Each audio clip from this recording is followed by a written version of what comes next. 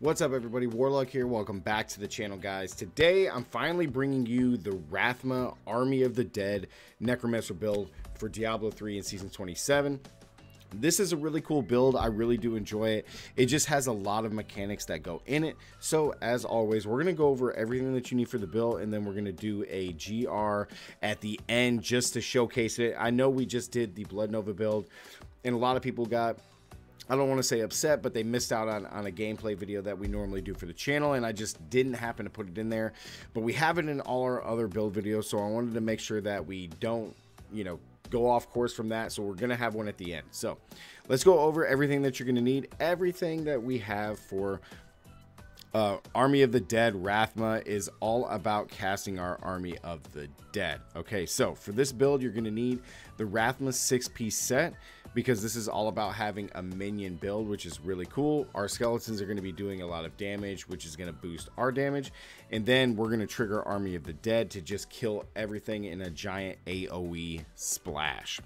So you're going to need 5 of the 6 pieces for Rathmas, which is great. We're pairing this with our Captain Crimson set because this build is a cooldown dependent build.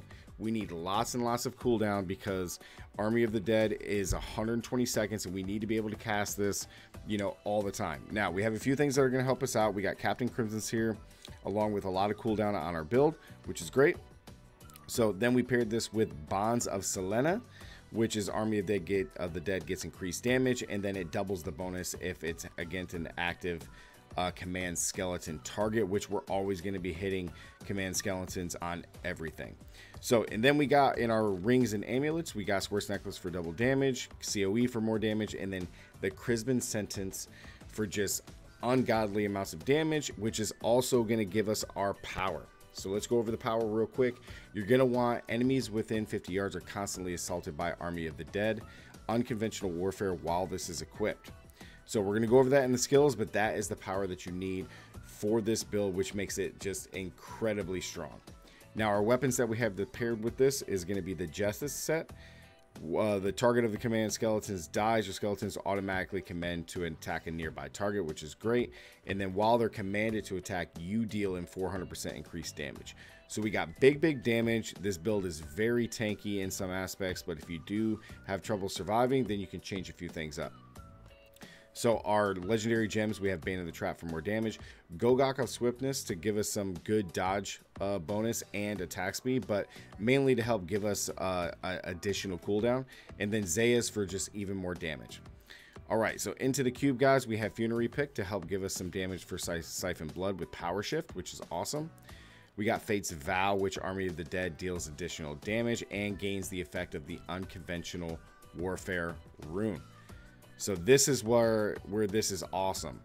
So you get unconventional warfare in the skill, which gives us allow us to take 2 runes, which is awesome. And then Ring of Royal Grandeur for the 2 sets. Into our skills, we're rocking Siphon Blood Power Shift for just more damage, which is awesome. We have Command Skeleton's Frenzy, which gives them a high attack speed and to deal more damage as physical. This is going to help give us some cooldown on Army of the Dead. Potency Blood Rush to help get us around. Revive Personal Army. We need this because we get damage reduction for each minion that we have. And then, of course, Bone Armor Distillation, which is insane. Helps keep us alive, and then it also triggers our Crisbin Sentence, which is awesome. And then, of course, Army of the Dead Death Valley. Now, keep in mind that this has Death Valley plus Unconventional Warfare.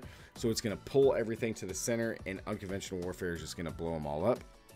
Into our passives, guys, we have Grisly Tribute. You're healed 10% of your life on hit. When one of your minions hit an enemy, they should be non-stop. So this is great. This keeps us alive.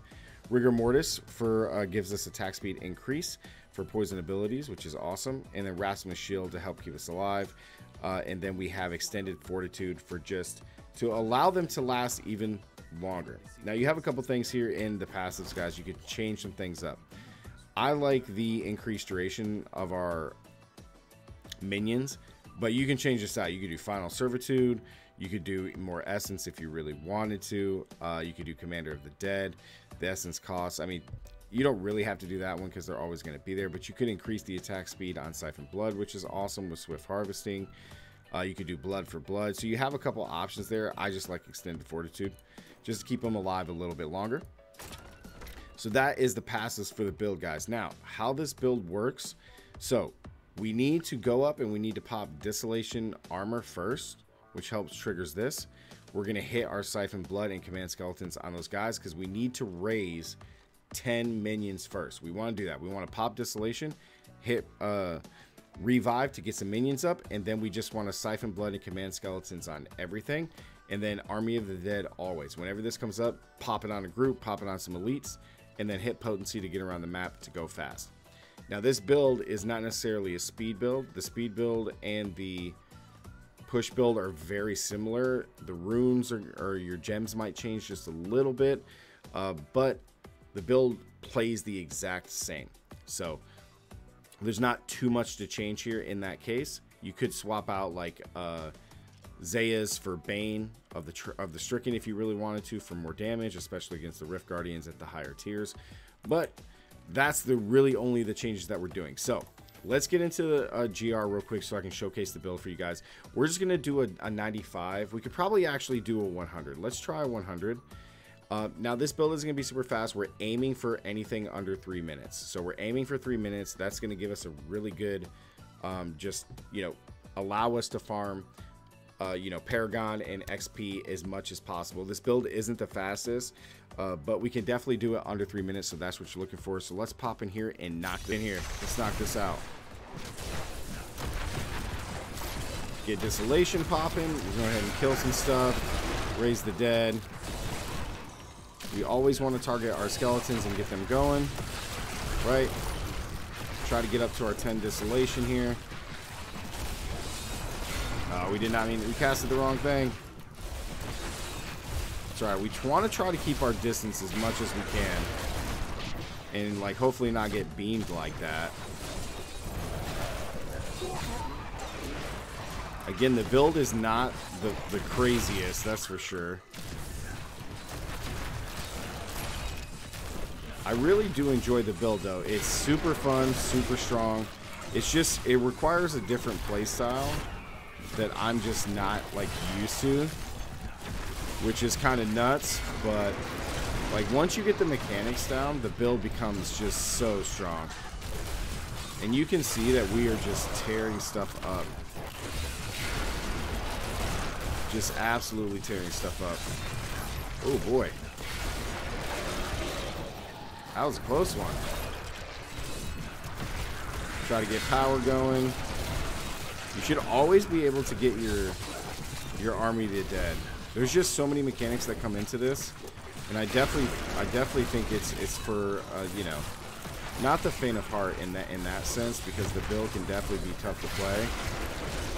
We just need to make sure that you're fighting at a distance. You're going through your skills, right? Non-stop. Make sure you're always sending your skeletons at people, and you should be fine. It just takes a lot to get used to it, which is kind of nuts. I'm not that great at this, guys, so don't judge me. All right, don't be too harsh. Okay, don't be too harsh on me. It just, there's so many mechanics. I'm used to playing simpler builds, you know, because with a simple mind. You know what I mean? So, I mean, we're crushing. We're crushing this GR 100. We're probably going to finish around the 3 mark, which isn't bad. Definitely not bad. And again, anything 2 to 3 minutes is pretty good in this. Keep the skeletons going. Get your Army of the Dead up. No problem. I wish we had a better map to showcase this on, guys. We're definitely getting to this map is actually pretty good. Yeah, this map is solid. Oh, you are not gonna fight me, buddy. Sorry. Try to get Crimson Sentence popping. Charge him over there. Yeah, see, once you like start to get it down and get it, it can be so fun to play. You're gonna be casting. You're going to be casting it so often for Army of the Dead. It's just so much fun. Send my skeletons. Come on. There we go. So not bad, not bad, not bad. I think we did it in, what, 3 minutes and some change. Wasn't too gnarly, but it is a good showcase of the build, guys. I'm just not that great at it. I like the simpler things, more like Blood Nova. Just move and cast. Just move and cast blood or siphon blood and just kill everything. But let's get back into town. Let's check out, see how much we did this in. So 3 minutes 20 seconds. Not like the best, not super ideal, guys, but that is the build. I wanted to showcase this for you. The build is super strong. You can be kind of squishy. I felt like in the PTR it was a lot more tanky, but I'm just playing too close to the enemies, which is just not the play for this. You got to get used to playing more at a distance. Make sure you go through and get your command skeletons popping to hit Army of the Dead. But the build is very strong, so don't judge me too much, guys, in the comments about the GR. But that is Rathma, Army of the Dead. It is a very good build. I felt like if I play this a lot more, it'll be just in tune, and you're just going to be popping off. So thank you so much for watching, guys. That's Rathma build. If you guys did enjoy today's video, make sure to drop a like. Comment down below, what do you guys think about Rathma in Season 27? I really do appreciate that. And subscribe if you guys are new here. All the support has been fantastic for Diablo 3. So thank you guys so much. We got more and more videos coming your way. But that's going to do it for today's video, guys. As always, stay gaming, and I'll catch you guys in the next one. Peace.